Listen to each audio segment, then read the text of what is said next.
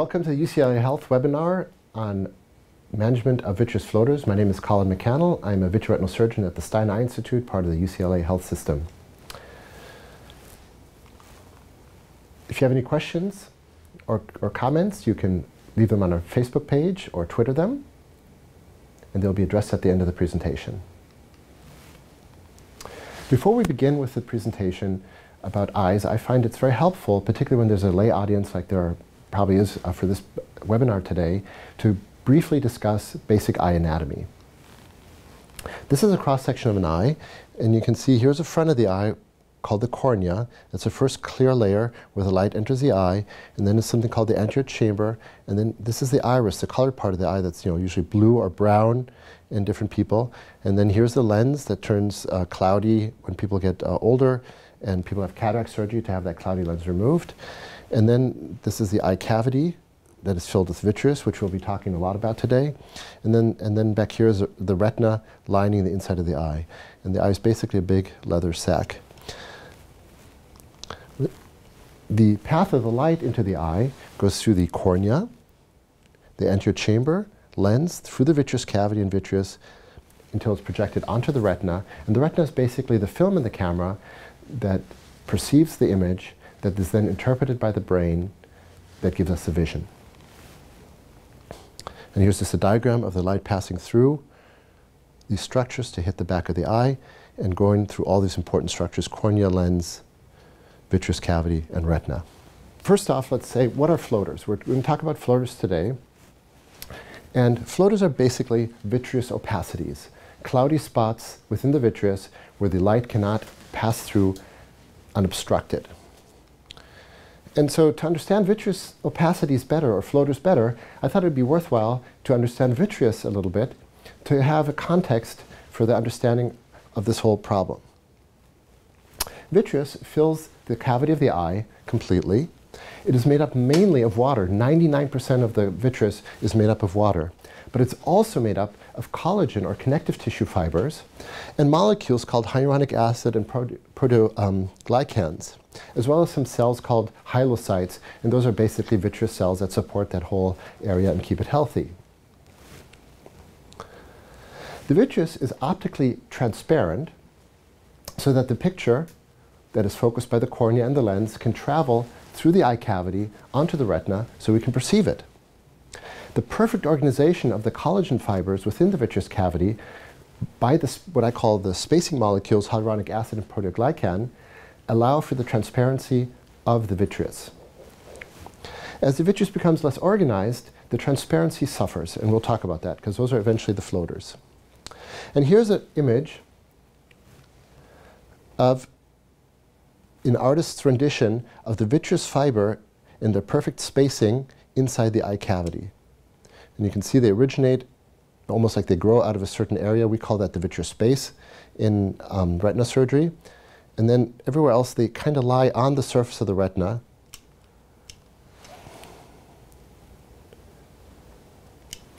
And they can peel off, which is a vitreous attachment that we'll talk about in a moment.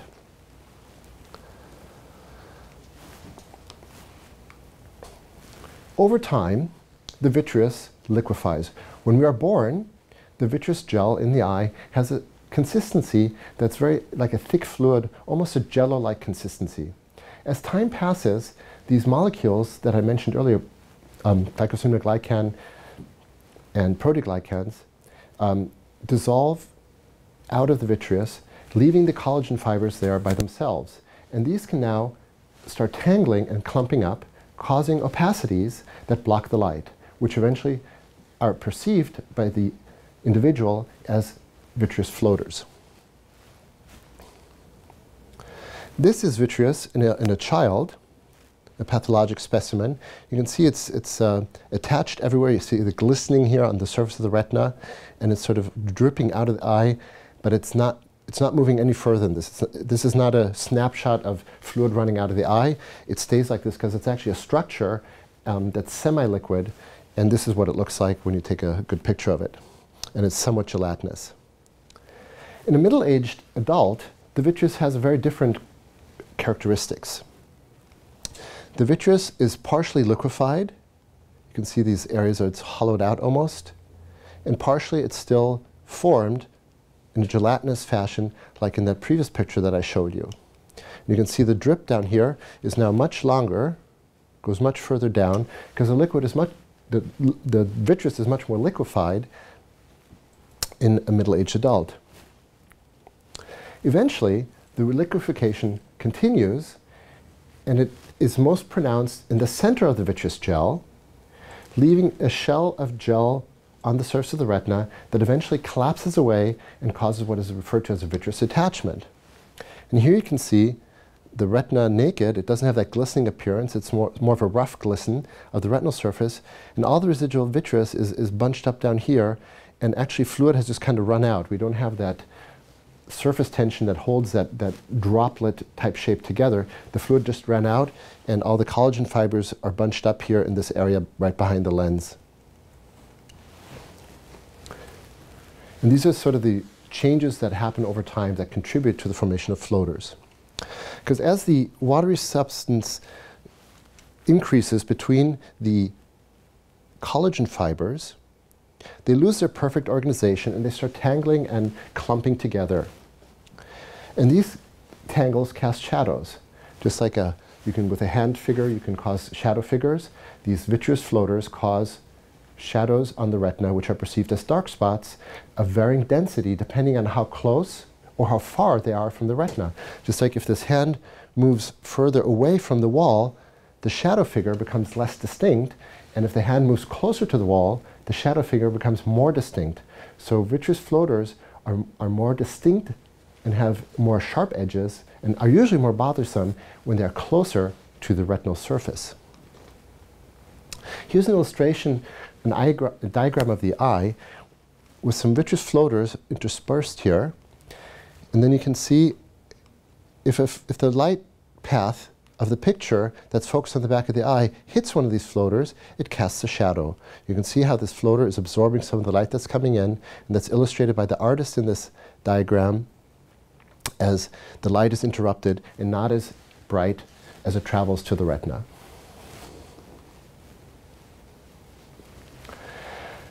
Now, floaters occur in many ways and for different reasons. And basically, what floaters are opacities of the vitreous, like I've been explaining. And they're generally categorized into three different groups. One is the chronic degenerative floaters. Another is the acute vitreous detachment associated floaters. And a third is other vitreous opacities. And let's talk about these things in a little bit more detail. Chronic degenerative floaters are what I've been talking about all along, where the collagen fibers lose their perfect organization and they start clumping together and casting shadows. And depending on the individual and how nearsighted the person is, this can be more severe or less severe over time. And the shadows are perceived as floaters, and because the gel fluid in the eye is semi-liquid, these shadow-causing objects or opacities, they can float around, giving these dark spots their name, floaters, because they seem to float around in the eye. They're not stationary relative to where you're looking, but they actually move around with the eye and sort of lag behind and then swing in and out of view oftentimes. Acute vitreous detachment-associated floaters are usually floaters that come on suddenly, where one had a few degenerative floaters like I just mentioned, and now all of a sudden there's a whole bunch of new floaters that one didn't notice, and like, 5 minutes ago they weren't there, and now they're there, or 10 minutes ago they weren't there, and now they're there. And those are often from increased clumping of the collagen fibers that happens fairly rapidly, and also from areas of the vitreous that are attached to the back of the eye, and therefore have a different characteristic and are a little bit more opaque. And when those areas detach from the retina, those opaque areas end up casting a shadow in themselves. So you end up with more shadows or more floaters. And this is associated with the vitreous pulling away from the surface of the retina, like I showed you in the more advanced age individual and those pathologic images earlier. This is an example of what we call a Weiss ring. And you can see this opacified area of vitreous right here. And this ring was actually attached to the nerve, which is in the background there. That's the nerve in the back of the eye where it enters.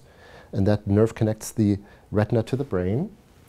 And where that was attached to the vitreous is this ring. And this eye had a vitreous attachment, and now this ring-like opacity is floating in the eye cavity and possibly causing a lot of shadowing and bothersome floaters, or floater for this particular structure, for the individual who's had the vitreous separation or detachment.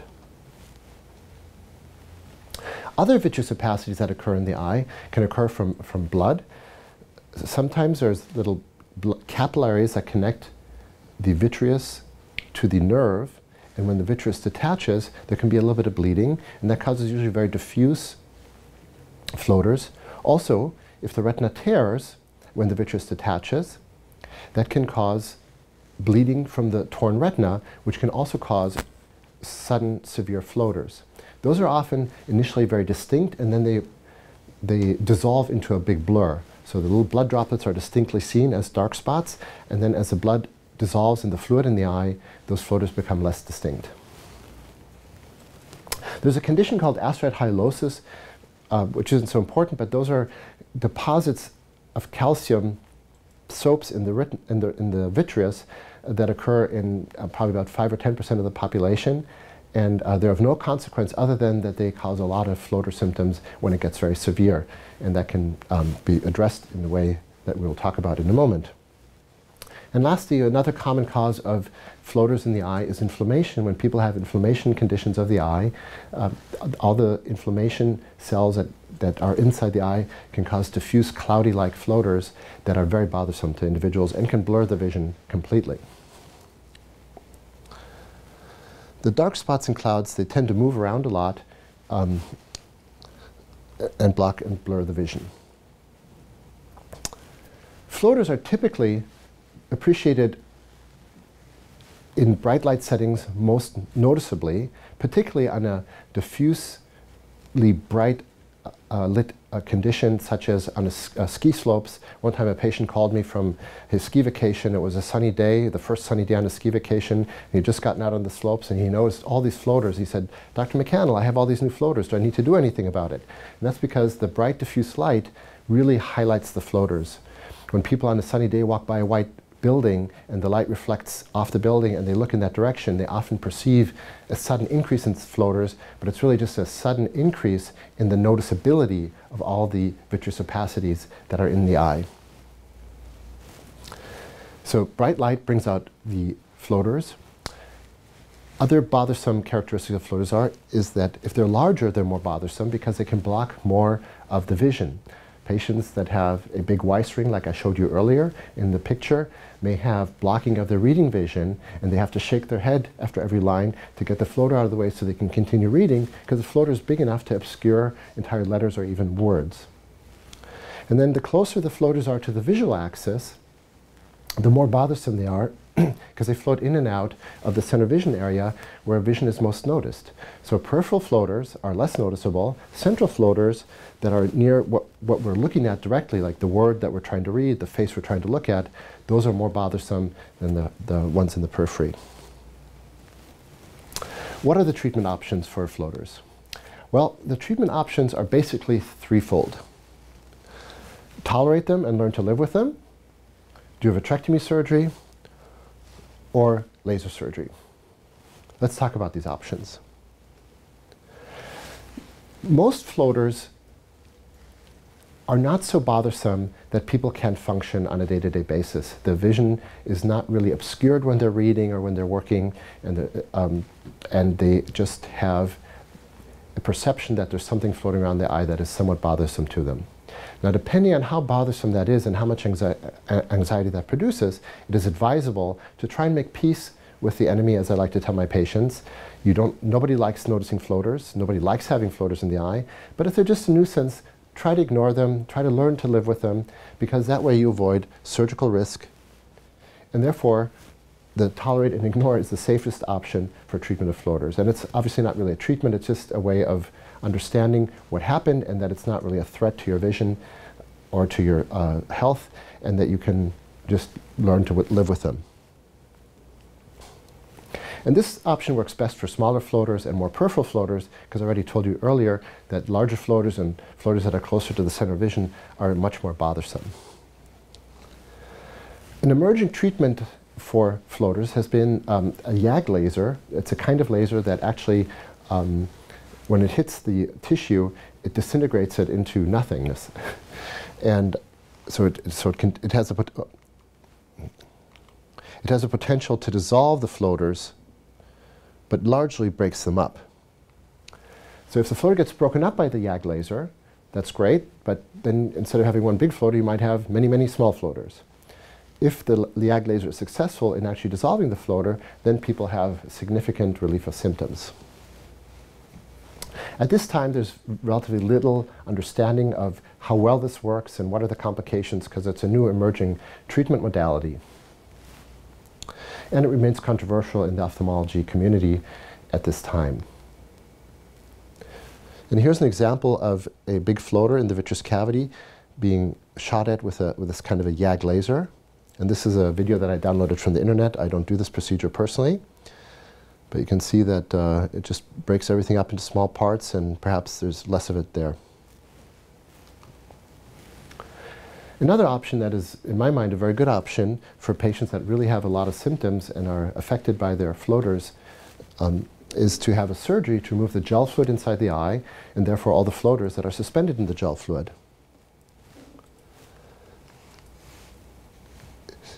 The surgical side effects have to be considered, which include premature cataract formation. A cataract is a clouding of the lens in the eye, and people that have had vitrectomy surgery will often have premature clouding of the lens. So if they're younger, they may have it earlier in life. If they're older and already have some cataract, they may need cataract surgery soon after having floater removal. Additionally, one has to consider the surgical risks, such as retinal detachment, infection inside the eye, etc. And here's an example of a very dense floater right down here. It's visible, and this patient had trouble reading, had the floater removed. You can see it's getting removed right there. The opacity is getting cut out, and then a thorough vitrectomy is completed. And this patient has perfectly clear vision now without any floaters whatsoever in this eye.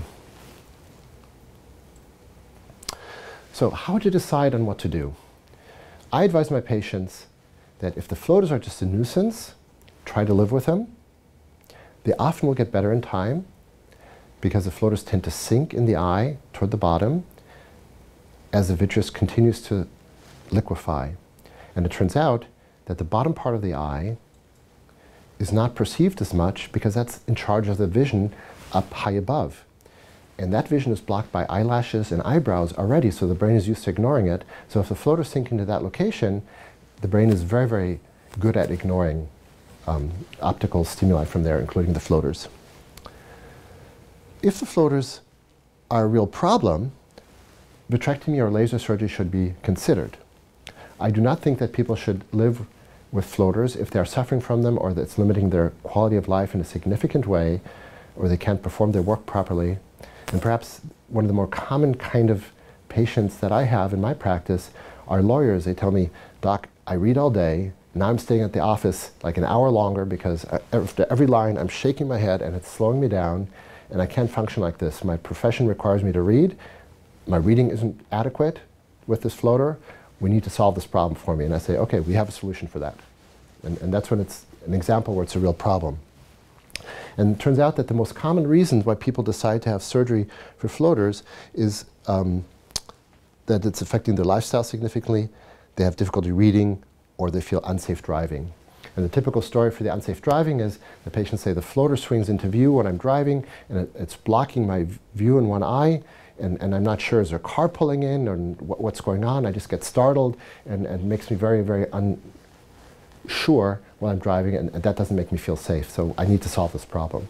So those are just two examples of why patients have floater surgery.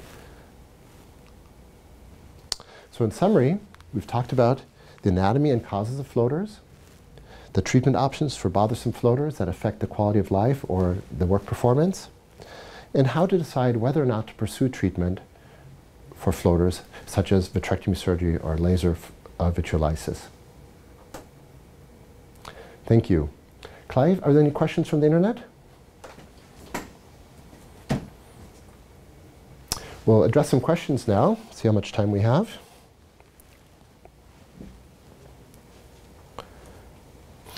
One question is, can floaters lead to cancer? No, floaters do not lead to cancer, but there is a very, very rare cancer in the eye called lymphoma that can present as new floaters because it's basically inflammation cells in the eye, but except those cells are not normal inflammation cells, they're lymphoma or cancer cells. But that is exceedingly rare, and we worry much more about floaters being a presentation of a vitreous detachment and the associated risk of retinal tears. So I think in general one can safely say floaters are not a sign of cancer, or they cannot lead to cancer, except in the rarest of circumstances. Another question is here. If I notice sudden onset new floaters, what should I do? If you notice sudden onset new floaters, that may be a symptom of a vitreous separation or vitreous detachment.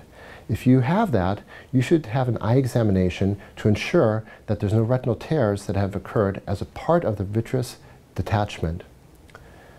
It turns out that less than 10% of new floaters end up having retinal tears, but if a retinal tear is not found at this stage, when it's just a tear, it can very likely progress to a retinal detachment, in which case the patient or the eye is at risk of losing vision and requires a major eye surgery to have it fixed. So it's very, very important to have all sudden new onset floaters evaluated to make sure there's no retinal tears, to prevent potential vision loss and prevent major eye surgery and all its potential problems. Another question here is, do I have to live with my floaters? They make me miserable. Well, as I mentioned earlier, there are options to remove the floaters from the eye, either break them up with a laser or remove them altogether, including all the gel fluid, with a vitrectomy surgery. But this should be reserved for situations that it affects the quality of life in a significant and appreciable way. Just because one has a little floater somewhere out in the periphery and notices it once in a while, it's probably not a good idea to do surgery, even if one is relatively miserable from that little tiny floater. In those kind of situations, I try to educate my patients and let them know that, yes, they are in control, it can be removed, but it would be better for risk management to not remove it. And now that they know that they're in control, perhaps it'll be easier to make peace with this floater and not pursue surgical intervention. Another question, will floaters go away? Yes, floaters sometimes go away. They don't actually disappear from the eye, but as I alluded to during the presentation earlier, the floaters can sink into the bottom of the eye, and since the bottom of the eye is in charge of the vision up above, and that vision is blocked by eyebrows and eyelashes already, the brain is very good at ignoring things that happen in that region.